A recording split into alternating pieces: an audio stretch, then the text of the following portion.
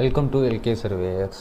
இன்றைக்கி நம்ம வீடியோவில் வந்து பிடிஎஃப்லேருந்து AutoCAD கன்வெர்ட் பண்ணும்போது எனக்கு லைன் வந்து திக்னஸாக இருக்குது, இந்த லைன் வந்து எனக்கு நார்மல் லைன்ஸில் வரல, அதுக்கு சம்மந்தமான டவுட்ஸை பற்றி தான் நம்ம இன்றைக்கி வீடியோவில் பார்க்க போகிறோம். பிடிஎஃப்லேருந்து AutoCAD கன்வெர்ட் பண்ணுறதுக்கு நிறைய மெத்தட்ஸ் இருக்குது. அந்த மெத்தட்ஸை நம்ம ஃபாலோ பண்ணுறது எப்படின்றத மட்டும் கொஞ்சம் கிளியராக இந்த வீடியோவில் பார்ப்போம். இப்போ வந்து பார்த்திங்கன்னா நம்மக்கிட்ட ஒரு எஃப்எம்பி இருக்குது. இந்த எஃப்எம்பியை வந்து பார்த்திங்கன்னா கொஞ்சம் நல்லா ஜூம் பண்ணி பாருங்கள். உங்களுக்கு வந்து பார்த்திங்கன்னா இந்த லைன்ஸ் எல்லாம் ஒரு ஸ்கேலிங் ஆகிருக்கும். நான் கொஞ்சம் கிளியராக பார்த்தீங்கன்னா தெரியும். இந்த லைன் திக்னஸ் வந்து பார்த்திங்கன்னா அதிகமாக இருக்கும். இந்த லைன் திக்னஸ் என்ன வச்சு அவங்க பிடிஎஃப்பில் கன்வெர்ட் பண்ணுறாங்களோ அதுதான் வந்து நம்மளுக்கு பார்த்திங்கன்னாக்க பிடிஎஃப் நம்ம AutoCAD கன்வெர்ட் பண்ணும்போதும் வரும். ஓகேங்களா? இப்போது ஒரு டெமோக்கு ஒரு ஃபைல் இப்போ AutoCADல போட்டு காட்டுறேன் பாருங்கள். இப்போ நான் ஒரு ஃப்ளாட் ஒன்று மார்க் பண்ணுறேன்னு வச்சுக்கோங்க. இப்போது லைன் வந்து பார்த்திங்கன்னா 20 மீட்டர், ஓகேங்களா?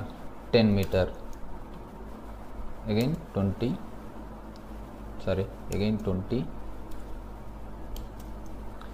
Control C close. ஓகேங்களா? இப்போது இந்த டிராயிங் இருக்குதுன்னு வச்சுக்கோங்க. இதுக்கு நம்ம இந்த இடத்துல வந்து பார்த்திங்கன்னா லேயர்ஸ் எதுவும் க்ரியேட் பண்ணல, நம்ம நார்மல் லேயர்ஸில் தான் போட்டிருக்கோம். அதில் இப்போ 0 லேயரில் இருக்குது. இந்த 0 லேயரில் வந்து பார்த்திங்கன்னா இந்த லேயரோட திக்னஸ் இங்கே பார்த்திங்கன்னா இருக்கும். லேயரோட திக்னஸ் நம்ம எவ்வளோ திக்னஸ் நம்ம வைக்கிறோமோ அந்த திக்னஸுக்கு தகுந்த மாதிரி தான் பிடிஎஃப்பில் கன்வெர்ட் ஆகும்போது அந்த கிளாரிட்டி இருக்கும். நம்ம 0 வச்சு நம்ம பண்ணியிருந்தோம்னா ஒரு லைட்டான லைன்ஸ் மட்டும்தான் கிடைக்கும். அந்த லைன்ஸுக்கு தகுந்த மாதிரி தான் நம்ம வந்து பிடிஎஃப் கன்வெர்ட் பண்ணதுக்கு அப்புறம் அந்த டிராயிங்கை நம்ம AutoCAD கொண்டு வரும்போது உங்களுக்கு ஓரளவுக்கு இருக்கும். ஓகேங்களா? இப்போது அதே மாதிரி நான் இந்த ஃபைலையும் உங்களுக்கு கன்வெர்ட் பண்ணி காட்டுறேன் இப்போ எப்படி இருக்கும்னுட்டுன்னு. நம்ம வந்து பார்த்திங்கன்னா நார்மலாக பிரிண்ட்டு கொடுக்கும்போது இப்போ வந்து பார்த்திங்கன்னா இன்னொரு டிராயிங் காட்டுறோம் பாருங்கள். இந்த டிராயிங்கில் வந்து பார்த்திங்கன்னா இந்த லைன் திக்னஸ் கொஞ்சம் அதிகப்படுத்தி வச்சுருப்போம். பார்த்திங்களா? இதுலேயே தெரியும். கொஞ்சம் கிளியராக பாருங்கள். இந்த லைன் திக்னஸ் வந்து அதிகப்படுத்தி வச்சுருக்கோம். ஒரு நிமிஷம். அங்கே பார்த்திங்கன்னா இந்த லைனோட திக்னஸ் வந்து அதிகமாக தான் இருக்குது. திக்னஸ் வந்து ஒரு 30 mm அந்த மாதிரி திக்னஸில் நம்ம வச்சுருப்போம். இங்கே வந்து பார்த்திங்கன்னா இந்த 0 mmன்றது ஒரு 30 mm திக்னஸ்ஸு, இந்த மாதிரி வந்து நம்ம திக்னஸ் வச்சுருப்போம். அந்த திக்னஸுக்காக தான் நம்ம கன்வெர்ட் பண்ணும்போது நம்மளுக்கு ப்ராப்ளம்ஸ் அந்த லைன் வந்து திக்னஸாக வர்றதுக்கான காரணமே அந்த லைனோட திக்னஸ் நம்ம வைக்கிறது தான். நம்ம நார்மலாக 0 வச்சு நம்ம ஒரு இதை கன்வெர்ட் பண்ணும்போது நம்மளுக்கு இந்த ப்ராப்ளம் வராது. ஆல்ரெடி நான் ஒரு ஃபைல் அதே மாதிரி பார்த்து எடுத்து பிடிஎஃப்பில் கன்வெர்ட் பண்ணி வச்சுருக்கேன். அதையும் பார்ப்போம். இந்த எஃப்எம்பியில் இருக்குது பார்த்திங்களா, இந்த லைனோட லைன் வெயிட், அதாவது இந்த லைன் திக்னஸ்ஸு வந்து அதிகமாக கொடுத்துருக்கிறதுனால தான் நீங்கள் கன்வெர்ட் பண்ணும்போது அப்படியே வரும். இந்த எஃப்எம்பியை நீங்கள் இப்போது கன்வெர்ட் பண்ணும்போது நீங்கள் வந்து டைரெக்டாக உங்களால் வந்து இதை நார்மல் ஸ்கேலில் சைஸுக்கு மாற்றி கூட உங்களால் பண்ண முடியாது. லைன் வெயிட்ஸை நீங்கள் மேலே ட்ரேஸ் அவுட் பண்ணி தான் நீங்கள் எடுத்து கனெக்ட் பண்ணிக்கணும். அது இல்லாத எஃப்எம்பியில் இன்னும் ஒரு சில மிஸ்டேக்ஸ் இருக்கும். இந்த டிஸ்டன்ஸ் இவங்க 116 மீட்டர் கொடுத்துருக்காங்கன்னா ஆக்சுவலாக வந்து பார்த்திங்கன்னா இங்கே அவங்க கேட்ல வரையும் போது அவங்களுக்கு என்ன டிஸ்டன்ஸ் எரர்ஸ் எவ்வளோ வந்ததோ அதெல்லாம் அவங்க இதில் மென்ஷன் பண்ணி காட்டியிருக்க மாட்டாங்க. நான் பிடிஎஃப்லேருந்து கன்வெர்ட் பண்ணியும் பார்க்கும்போது எனக்கு வந்து பார்த்திங்கன்னா நார்மலாக ஸ்கேல் சைஸ் பண்ணும்போது நம்ம வரைஞ்ச டிராயிங் எவ்வளோ இருக்குமோ அந்த ஸ்கேல் சைஸுக்கு நம்ம செட் பண்ணும்போது கிடைச்சிரும். இதில் வந்து பார்த்திங்கன்னா அப்படி கிடைக்கல. ஏன்னா அவங்க வந்து அந்த டிஸ்டன்ஸ் மெஷர்மெண்ட்ஸை வந்து எடிட் பண்ணி சேஞ்ச் பண்ணியிருக்காங்க. இது ஒரே ஒரு ரீசன் மட்டும்தான், அது ஓப்பனாகவே தெரியும். அந்த ப்ராப்ளத்தினால மட்டும்தான் உங்களுக்கு எஃப்எம்பி சைஸஸ் வந்து கரெக்டாக மேட்ச் ஆகாது. அதுவும் எஃப்எம்பியும் எப்படி கன்வெர்ட் பண்ணுறதுன்றதை இந்த வீடியோலேயே பார்த்துடலாம். ஓகே, இப்போது இந்த டிராயிங்கை வந்து நான் பிடிஎஃபாக கன்வெர்ட் பண்ணுறேன். லைன் வெயிட்ஸ் வந்து எதுவும் ஆட் பண்ணல, 0 mmலேயே வச்சுருக்கேன், எதுவும் கன்வெர்ட் பண்ணல. ஓகேங்களா? இப்போது இந்த டிராயிங்கை வந்து நான் இப்போது பிடிஎஃப்க்கு கன்வெர்ட் பண்ணிவிட்டு பிடிஎஃப்லேருந்து நம்ம AutoCADக்கு இன்செக்ட் பண்ணி பார்ப்போம். அதாவது நார்மலாக இன்செக்ட் மெத்தடில் வந்து நம்ம பிடிஎஃப் இன்செக்ட் பண்ணி பார்ப்போம் எப்படி வருதுன்னு சொல்லி. இப்போ வந்து பார்த்திங்கன்னா இதுக்கு டைமென்ஷன்ஸ் போட்டுக்கலாம். நம்ம ஏபி என்டர் லிஸ்ப்பை வச்சு எப்படி டைமென்ஷன்ஸ் போடுறதுன்னு சொல்லி நம்ம ஒரு வீடியோ கொடுத்துருந்தோம். ஆட்டோ டைமென்ஷன்ஸ் எப்படி போடுறது, ஃபீட்டாக இருக்கட்டும் இன்ச்சஸாக இருக்கட்டும், உங்களுக்கு என்ன டைமென்ஷன்ஸ் வேணுமோ இது ஆட்டோமேட்டிக்காக இது கொடுத்துரும். ஏபி கொடுத்து அந்த வீடியோவும் டிஸ்கிரிப்ஷனில் கொடுக்குறேன், வீடியோ பண்ணியிருக்கேன், டிஸ்கிரிப்ஷனில் லிங்க் கொடுக்குறேன், பார்க்காதவங்க பார்த்துக்கோங்க. இப்போ வந்து பார்த்திங்கன்னா இந்த பிடிஎஃப்பை நம்ம கன்வெர்ட் பண்ணிடலாம் எப்படின்னு சொல்லி அதை பார்த்துருவோம். இப்போ வந்து பார்த்திங்கன்னா இப்போ ஒரு மெஷர்மெண்ட்ஸில் நம்ம வச்சுருக்கோம். இதை இப்போ இந்த ஃபைல் இருக்குதுன்னு வச்சுக்கோங்க. இப்போ இந்த நம்ம ஸ்கேல் செட் பண்ணுவோம், அதாவது லேஅவுட்டில் போய்ட்டு நம்ம ஸ்கேலெல்லாம் செட் பண்ணுவோம். ஆல்ரெடி நார்மலாக நான் பேஜ் இப்போ செட் பண்ணுறேன். இதில் வந்து பார்த்திங்கன்னா PDF drawing to PDF A4 sheet ஓகேங்களா. இதில் ஸ்கேல் சைஸு ஓகேங்களா. இப்போ இங்கே பார்த்தீங்கன்னா ஸ்கேல் லைன் வெயிட்டுன்னு இருக்குது பார்த்தீங்களா. இந்த ஸ்கேல் லைன் வெயிட்டை நீங்கள் கொடுத்துருந்தீங்கன்னா கண்டிப்பாக உங்களுக்கு லைன்ஸ் வந்து ஒரு பிரிண்ட் எடுக்கும்போது கொஞ்சம் கிளியராக வர்றதுக்காக தான் இது அந்த மாதிரி கொடுத்துருக்காங்க. அந்த ஸ்கேல் வெயிட் ஆகிறது, லேஅவுட்ஸ், அதாவது ஒரு பாக்ஸ் ஷேப்பில் நம்ம போடுறது, லேஅவுட்ஸ் மாதிரி வர்றது, அது எல்லாமே இருக்கும் ஓகேங்களா. இப்போ வந்து பார்த்தீங்கன்னா இதை இப்போ நான் இன்செக்ட் பண்ணி பார்க்குறேன்.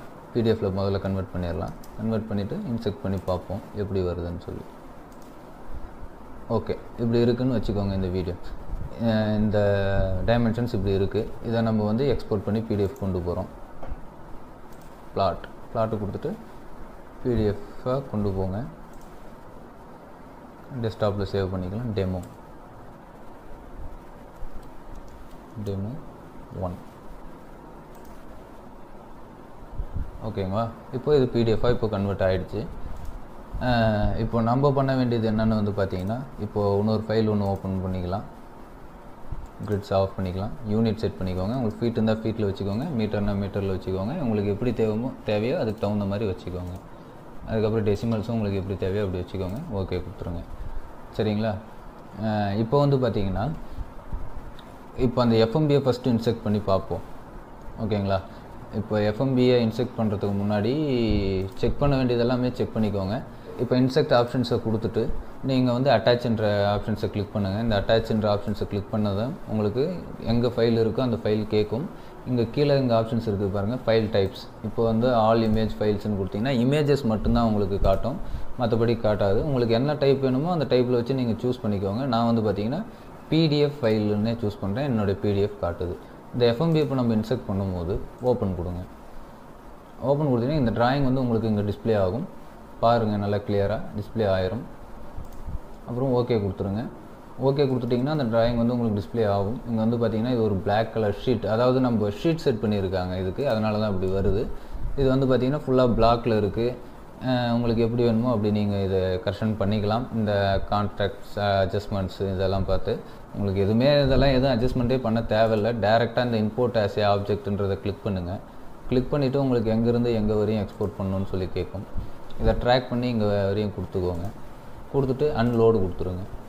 அன்லோடு கொடுத்திங்கன்னா உங்களுக்கு அன்லோட் ஆயிரும். இப்போ இந்த ஷீட் வந்து பார்த்திங்கன்னா ஒயிட் கலரில் இருக்கும் ஓகேங்களா. இந்த ஷீட்டை வந்து எரேஸ் பண்ணிடுங்க, ஒன்றும் பிரச்சனை இல்லை, எரேஸ் பண்ணிடுங்க. பாருங்கள், இது தனியாக தான் இருக்கும். அது வந்து லே அவுட்டு வந்து தனியாக ஒரு டெம்ப்ளேட் மாதிரி டவுன்லோட் பண்ணி அவங்க வந்து இந்த ஷீட்ஸ்க்கெல்லாம் நார்மல் சைஸ்லேயே வச்சுருப்பாங்க. இப்போ நம்ம செட் பண்ண மாதிரி இல்லாமல் டேரக்ட் டெம்ப்ளேட்ஸ், இப்போ ரெடி பண்ணி வச்ச டெம்ப்ளேட்ஸை இது கூட அட்டாச் பண்ணி பண்ணும்போது இந்த மாதிரி ஒயிட் கலர் ஷீட்ஸ் வரும். இந்த ஷீட்ஸை வந்து நீங்கள் என்ன பண்ணுங்கன்னா எரேஸ் பண்ணி சும்மா எக்ஸ்போர்ட் பண்ணிட்ட உடனே அப்லோடு பண்ணிட்ட உடனே நீங்கள் எரேஸ் பண்ணிடுங்க. அந்த ஷேடு தான் பாருங்கள் இங்கே தெரியுது, சாலிடாக வந்து ஷேட் பண்ணியிருக்காங்க பிரிண்ட் கிளியராக வர்றதுக்காக. அதை கொடுத்து எரேஸ் பண்ணிடுங்க. இப்போ எரேஸ் பண்ணிட்டீங்கன்னா உங்களுக்கு எஃப்எம்பி இப்போ நார்மலாக இந்த மாதிரி இருக்கும். அவங்க கன்வெர்ட் பண்ணும்போது என்ன மாதிரி டெக்ஸ்ட்டு ஸ்டைலு அந்த மாதிரி இதெல்லாம் வச்சுருக்காங்களோ அதுக்கு தகுந்த மாதிரி தான் இருக்கும். இப்போ வந்து பார்த்திங்கன்னா இப்போ ஆல்ரெடி இப்போ இது ஸ்கேல் வந்து கொஞ்சம் பெருசாக தான் இருக்கும். நீங்கள் இந்த மாதிரி தேவையில்லாததெல்லாம் எரேஸ் பண்ணிடுங்க. நம்மளுக்கு இந்த நேம்ஸ் எல்லாம் தேவையில்லை, எரேஸ் பண்ணிடலாம். மற்றதெல்லாம் அப்படியே இருக்கட்டும். இப்போ வந்து பார்த்திங்கன்னா நான் இந்த லைன் வந்து என்ன டைமென்ஷன்ஸில் இருக்குதுன்னு சொல்லி செக் பண்ணி பாருங்கள். இப்போ 2 மீட்டரில் தான் இருக்குது. ஆக்சுவலாக இது எவ்வளோ இருக்கணும், இது வெறும் 2 மீட்டரில் இருக்குது. நம்மளுக்கு 116 மீட்ரு இருக்கணும். இப்போ பாருங்கள், இது அப்படியே நான் குரூப் பண்ணுறேன். லேட்டஸ்ட் வெர்ஷனாக இருந்தால் குரூப் எடுக்கும், மற்றபடி பிளாக் பண்ணிக்கோங்க. பிளாக் அதாவது குரூப்புன்னு சொல்லி பண்ணிக்கோங்க ஓகேங்களா.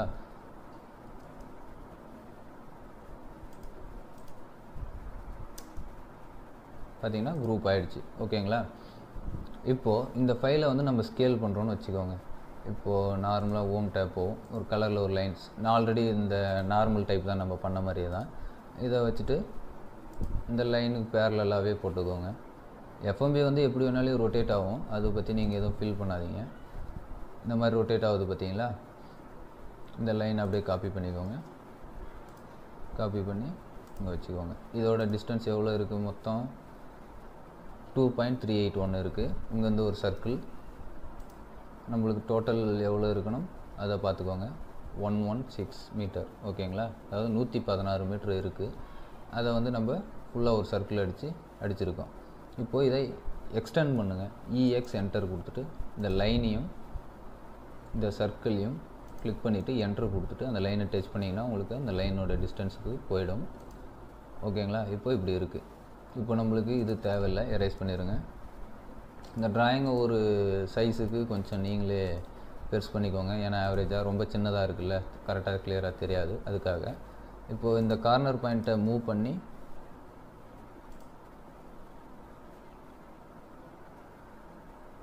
இந்த இடத்துல வச்சுக்கோங்க.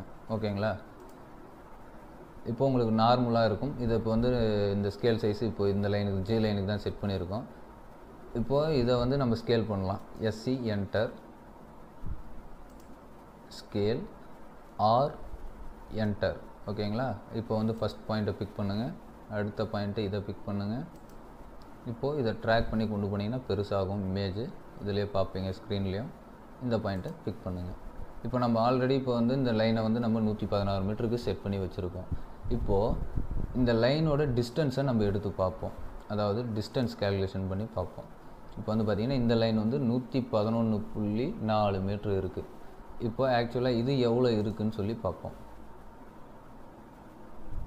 இங்கே வரையும் இருக்குது. பார்த்திங்கன்னா 112 மீட்ரு இருக்குது. இவங்க வரையும் போதே அப்படி தான் வரைஞ்சிருப்பாங்க. 111.4க்கு அக்யூரேட்டாக வரைய கிடையாது. அதனால தான் இது அப்படி வருது. இப்போது நம்மளுடைய டிராயிங்கை வந்து நம்ம கன்வெர்ட் பண்ணி பார்ப்போம். நம்ம 2020க்கு இப்போ வச்சு வரைஞ்சோம் பார்த்தீங்களா, அந்த டிராயிங்கை நம்ம இப்போ கன்வெர்ட் பண்ணி பார்ப்போம். இந்த மாதிரி ப்ராப்ளம்ஸ் இருக்கும், கட்டாயம் இருக்கும். ஏன்னா அவங்க எப்படி நம்மளுக்கு டிராயிங் ரெடி பண்ணி கொடுத்துருக்காங்களோ அதுக்கு தகுந்த மாதிரி தான் வரும். நீங்கள் ஆக்சுவலாக லேடரை வச்சு நீங்கள் ட்ரா பண்ணும்போது உங்களுக்கு இந்த மாதிரி மிஸ்டேக்ஸ் வரும். நான் எஃப்எம்பியை பற்றியும் ஒரு வீடியோ போட்டிருக்கேன், அதையும் பார்க்காதவங்க பாருங்கள், டிஸ்கிரிப்ஷனில் லிங்க் கொடுக்குறேன், அதையும் பாருங்கள். இப்போது இந்த மாதிரி மிஸ்டேக்ஸ் எல்லாம் இருக்கிறதுக்கு இது அவாய்ட் பண்ணணுன்றதுக்காக தான் நம்ம வந்து என்னன்னு சொல்கிறோன்னா, லேடரை வச்சு எஃப்எம்பியை ட்ரா பண்ணிக்கிறது ஒரு பெட்டர் ஐடியா. முடியலைன்ற பட்சத்தில் தான் இந்த மாதிரி பண்ணணும். இந்த மாதிரி எரர்ஸ்க்கு வந்து நம்ம பெருசாக எதுவும் இது பண்ண முடியாது. இப்போ அடுத்தது ஏதாச்சும் இன்னொரு லைன்ஸ் கூட வேணால் பிக் பண்ணி பாருங்கள், அது என்ன வருதுன்ட்டுன்னு. அவங்க ட்ரா பண்ணது எப்படி இருக்கோ அதுக்கு தகுந்த மாதிரி தான் வரும். இது பாருங்கள், 89.4 மெஷர்மெண்ட் கொடுத்துருக்காங்க. ஆக்சுவலாக இங்கே வர்றது 90.41 இருக்குது. இப்போ பிடிஎஃப்லேயே கரெக்டாக இல்லைன்னும் போது நம்ம என்ன பண்ண முடியும் சொல்லுங்கள்? நம்ம பண்ணுறதுக்கு எதுவுமே கிடையாது. இப்போ இது வந்து ஆக்சுவலாக வர்ற மிஸ்டேக்ஸ் தான் இது. ஏன்னா நீங்கள் லேடரை வச்சு வரையும் போதே உங்களுக்கு அப்படி தான் வரும். வரைஞ்சவங்களும் லேடரை வச்சு தான் வரைஞ்சிருப்பாங்க.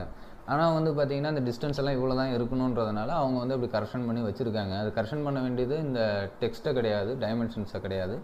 நம்ம வந்து அந்த எஃப்எம்பிலேயே அந்த ப்ராப்ளத்தை சால்வ் பண்ண பார்த்துருக்கணும். அவங்க பார்க்காதனால தான் இந்த பிரச்சனை இப்போ வருது. ஓகேங்களா. இப்போ நம்மளுடைய இமேஜை நம்ம வந்து இன்செக்ட் பண்ணி பார்ப்போம். நம்ம இது பண்ணது யூனிட் டெசிமல்ஸ் மீட்டர். ஓகே. இப்போது இந்த இமேஜை வந்து நம்ம இன்செக்ட் பண்ணலான்னு வச்சுக்கோங்க. இந்த இமேஜ் வந்து இன்செக்ட் பண்ணுறதுக்கு அதே ஆப்ஷன்ஸ் தான், ரிப்பீட் மோடு தான். இன்செக்ட் கொடுங்க, அட்டாச்மெண்ட் கொடுங்க. இப்போ டெமோ 1 சொல்லி கொடுத்தோம் இல்லைங்களா, அந்த ஃபைலை ஓப்பன் பண்ணிக்கோங்க. ஓப்பன். இப்போ அதே மாதிரி தான் நார்மலாக கேட்கும், கொடுத்துருங்க, டபுள் கிளிக்.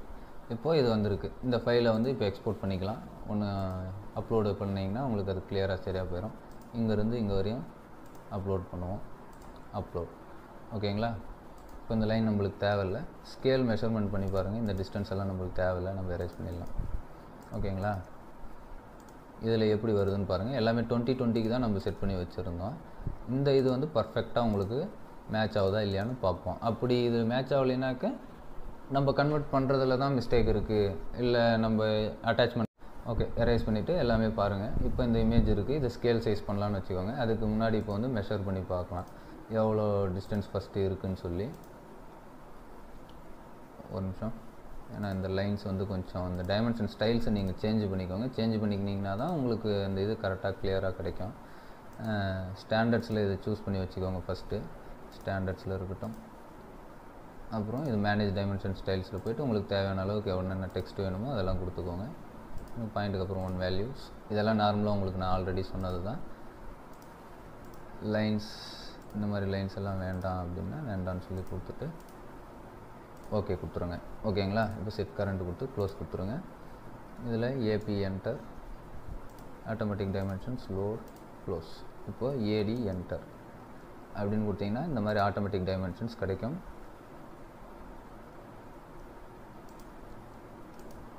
இப்போ இதுக்கு லிஸ்ட் இதில் வந்து ஒர்க் ஆகலை. ஆனால் ஆக்சுவல் சைஸ் பார்த்தீங்கன்னா சம்திங் வருது.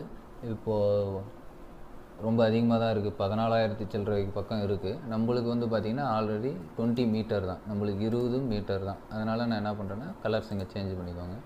சேஞ்ச் பண்ணி ரெட்டில் வச்சுக்கிறேன். வெறும் 20 மீட்டர் தான். இப்போ வந்து பார்த்திங்கன்னா ஒரு பர்பெண்டிகுலர் லைன் 20 மீட்டர், ஓகேங்களா? 20 மீட்டர், அவ்வளோதான். இந்த லைன் ரொம்ப சின்னதாக இருக்கும், ஏன்னா அந்த டிராயிங் இன்செக்ட் ஆகிருக்கிறது ரொம்ப பெருசாக இருக்குது. அதனால் ஐடென்டிஃபிகேஷனுக்காக ஒரு சர்க்கிள் ஒன்று போட்டுக்கிறேன். இந்த டிராயிங்கை முதல்ல இப்போ ரொம்ப பெருசாக இருக்கிறதுனால ஃபஸ்ட்டு சின்னது பண்ணிக்கலாம். ஸ்கேல் என்டர், ஆர் என்டர், பாயிண்ட்டை பிக் பண்ணி ரொம்ப கொஞ்சம் ஒரு அளவுக்கு வர அளவுக்கு வச்சுக்கோங்க, ஓகேங்களா? இப்போ இந்த லைன்ஸ் வந்து அன்வான்ட் லைன்ஸ் தான். இதை எரேஸ் பண்ணிடுங்க. அந்த டைமென்ஷன் லைன்ஸ் இது எரேஸ் பண்ணிடுங்க. இப்போது இந்த லைன்ஸை மூவ் பண்ணி கொண்டு வரேன். கொண்டு வந்து இங்கே உள்ளார வச்சிட்றேன்னு வச்சுக்கோங்க. அந்த லிஸ்ப்பு ஒர்க் ஆகிட்டு தான் இருக்குது. இந்த சைஸுக்கு பக்கத்தில் நம்ம டெக்ஸ்ட் சைஸ் ரொம்ப சின்னதாக கொடுத்ததுனால அந்த கலரில் இருந்திருக்கு. Okay, no problem. சரி, இப்போ பார்த்தீங்கன்னா இப்போயும் கொஞ்சம் ரொம்ப பெருசாக தான் இருக்குது இமேஜ். ஸோ மறுபடியும் ஸ்கேல் கொடுத்துருங்க. ஸ்கேல் கொடுத்து ஆர் கொஞ்சம் ஓரளவுக்கு வர அளவுக்கு செட் பண்ணிக்கோங்க, ஓகேங்களா? இப்போது மூவ் பண்ணி அந்த இடத்துல ஃபிக்ஸ் பண்ணுங்கள். ஓகே, இப்போ ஸ்கேல் பண்ணுவோம். மறுபடியும் ஸ்கேல் பண்ணுங்கள். இப்போ ரெஃபரன்ஸுக்கு லைன் இருக்குது, எஸ்சி என்டர் கொடுத்தாச்சு. இப்போ வந்து பார்த்திங்கன்னா ஸ்கேலிங் ஆகிட்டு இருக்குது. இப்போ ஆர்னால் வந்து ரெஃபரன்ஸ் பாயிண்ட், அதாவது எந்த டிராயிங்கை எவ்வளோ சின்னது பண்ண போகிறீங்க. இப்போ நம்மளுடைய இன்செக்ட் பண்ண டிராயிங்கை வந்து ஃபஸ்ட்டு இங்கே ஒரு பாயிண்ட் பிடிச்சிக்கோங்க, ரெண்டாவது இங்கே ஒரு பாயிண்ட் பிடிச்சிக்கோங்க. அப்படி உங்களுக்கு ரெஃபரன்ஸ் நீங்கள் ஒரு லைன் போட்டிங்களா 20 மீட்டருக்கு, அந்த லைன் கிட்ட வந்து க்ளோஸ் பண்ணிடுங்க, ஓகேங்களா? இப்போது இந்த டைமென்ஷன்ஸை நம்ம மெஷர் பண்ணி பார்ப்போம். ஏடி என்டர். இப்போது இந்த டைமென்ஷன்ஸ் எல்லாம் வந்து பார்த்திங்கன்னா 10 மீட்டர், 20 மீட்டர், 10 மீட்டர், 20 மீட்டர் இப்படி இருக்குது. இப்போ வந்து பார்த்திங்கன்னா ஆக்சுவலாக நம்ம ட்ராயிங்கில் நம்ம வரைஞ்சி நம்ம எப்படி பிடிஎஃப் கன்வெர்ட் பண்ணி ஒரிஜினல் வேல்யூஸை நம்ம கொடுத்ததுனால தான் உங்களுக்கு டேரெக்டாக உங்களுக்கு வந்து அது கன்வெர்ட் ஆகிடுது. அப்படி கன்வெர்ட் ஆகாமல் அப்போது நம்ம அந்த ட்ராயிங்கில் வந்து நம்ம டெக்ஸ்ட்டை மட்டும் எடிட் பண்ணி வச்சுருந்தோம்னு வச்சுக்கோங்க. இப்போ வந்து பார்த்திங்கன்னா இந்த டிராயிங் 3ல் இந்த 20 மீட்டருன்றதை வந்து நம்ம இப்படி இந்த டைமென்ஷன்ஸோடு வச்சுருக்கோன்னு வச்சுக்கோங்க. இங்கே நம்ம சேஞ்ச் பண்ணுறோம். இப்போ சேஞ்ச் பண்ணி நம்மளுக்கு ரவுண்டட் வேல்யூவாக எனக்கு 25 மீட்டர் தான் அது இருக்கணும் ஆக்சுவலாக அப்படின்றதுனால ஒரு 25 மீட்டர்னு கொடுத்துட்றோன்னு வச்சுக்கோங்க. இந்த லைன் என்ன இருக்கோ அதோட மெஷர்மெண்ட்ஸ் தானே நம்மளுக்கு வந்து பிடிஎஃப்லேருந்து ஆட்டோகேட் கன்வெர்ட் பண்ணும்போது கிடைக்கும். அதை தான் நம்ம வந்து ஃபஸ்ட்டே கிளியராக பார்த்துக்கணும். இப்போ இந்த டைப்பில் பார்க்கும்போது அந்த மாதிரி கரெக்ஷன்ஸ் பண்ணுறதுனால தான் பிடிஎஃப்லேருந்து ஆட்டோகேட் பண்ணும்போது இந்த மாதிரி ப்ராப்ளம்ஸ் வருது. அது கொஞ்சம் கரெக்டாக பண்ணாங்கன்னா நம்மளுக்கு இந்த மாதிரி ப்ராப்ளம்ஸ் எல்லாம் வராது. கொஞ்சம் நம்ம தான் கொஞ்சம் கிளியராக இருக்கணும். எப்பயுமே நம்ம ஒரு ட்ராயிங் பண்ணுறோன்னு வச்சுக்கோங்க, மேக்ஸிமம் நம்ம வந்து அதில் எவ்வளோ ப்ராப்ளம்ஸ் இருந்தாலும் நம்ம தான் சால்வ் பண்ணணும். ஒரு எஃப்எம்பின்னு எடுத்து நம்ம தனிப்பட்ட முறையில் வரையும் போது அதுக்கான சஜஷன்ஸ் என்னவோ அதை பார்த்து தான் நம்ம ஒரு விஷயமும் ட்ரா பண்ணணும். இந்த மாதிரி டைமென்ஷன்ஸை மட்டும் சேஞ்ச் பண்ணி வச்சுட்டு நம்ம ட்ராயிங் ஃபைலை சப்மிட் பண்ணுறோம். அவங்க பிடிஎஃப்பில் கன்வெர்ட் பண்ணி பார்க்கும்போது நீங்கள் வந்து பண்ண தப்பு வந்து உங்களுக்கு ஓப்பனாகவே அவங்களுக்கு தெரிஞ்சிடும். அதனால தான் இந்த மாதிரி பண்ணக்கூடாதுன்னு சொல்கிறது. ஒரு முடியலன்ற பட்சத்துக்காக மட்டும்தான் நம்ம இந்த ட்ராயிங் ஃபைலை வந்து பிடிஎஃப்லேருந்து ஆட்டோகேட் கன்வெர்ட் பண்ணுறோம். இப்போ லேடர் இல்லாத பட்சத்தில் இப்படி கன்வெர்ட் பண்ணுவோம் நம்ம. மற்றபடிக்கு வந்து லேடர் இருந்திருந்தால் நம்ம 5 நிமிஷத்தில் நம்மளே வரைஞ்சிடலான்னு வச்சுக்கோங்க, பெருசாக எதுவும் மிஸ்டேக்ஸ் வராது. ஆனால் என்ன சொல்கிறதுன்னா இந்த கவர்மெண்ட் சைடு இருக்கிற எஃப்எம்பியில் இந்த ப்ராப்ளம்ஸ் தான் இருக்குது, சரிங்களா? இந்த எஃப்எம்பிஸ் நான் இன்செக்ட் பண்ணி பார்க்கும்போது இதில் வந்து இந்த லைன் திக்னஸ் ப்ராப்ளமும் நீங்கள் டேரெக்டாக இந்த மாதிரி இன்செக்ட் பண்ணும்போது இந்த லைன் திக்னஸ் ப்ராப்ளம் வரல. ஆனால் லைன்ஸ் மட்டும் பார்த்திங்கன்னா ஒரு 2 லைன் அந்த மாதிரி வந்திருக்கு பாருங்கள். அந்த லைன் திக்னஸுக்கு பதில் தான் அந்த ஒயிட் கலர் ஷீட்டை நம்ம எரேஸ் பண்ணதுக்கு பதில் வந்திருக்கா, இல்லை இவங்களே அப்படி டபுள் லைன்ஸை போட்டிருக்காங்களா என்னன்னு தெரியல. இந்த இடத்துல வந்து பார்த்திங்கன்னா டபுள் லைன்ஸ் இருக்குது, அது போக போக அப்படியே ஒரு லைன் மேலே மெர்ஜ் ஆயிடுது. இந்த மாதிரி இருக்குது. அவங்க லைன்ஸ் வந்து அந்த திக்னஸுக்காக டபுள் லைன்ஸ் போட்டிருக்காங்கன்னு நான் நினைக்கிறேன். அது ஒவ்வொரு பிடிஎஃப்பில் நம்ம எப்படி கன்வெர்ட் பண்ணுறோமோ அதை பொறுத்து தான் இருக்கும். ஓகே ஃப்ரெண்ட்ஸ், நம்ம வீடியோவை பார்த்ததுக்கு ரொம்ப தேங்க்ஸ். நம்ம சேனலை மறக்காமல் சப்ஸ்கிரைப் பண்ணிக்கோங்க. உங்கள் டவுட்ஸ் என்னவோ அதை தைரியமாக கேளுங்க. நான் வீடியோ போகிறதுக்கு நானும் வந்து ட்ரை பண்ணுறேன். எனக்கு எந்த வரையும் தெரியுமோ அது வரையும் நான் உங்களுக்காக சப்போர்ட் பண்ணுறேன். நான் சர்வே பற்றின ட்ராயிங்ஸ் மட்டும்தான் நான் இது பண்ணுறேன். கூடிய சீக்கிரத்தில் 12 செஷன் வீடியோஸும் நான் அப்லோட் பண்ண ட்ரை பண்ணுறேன். Okay friends, thank you.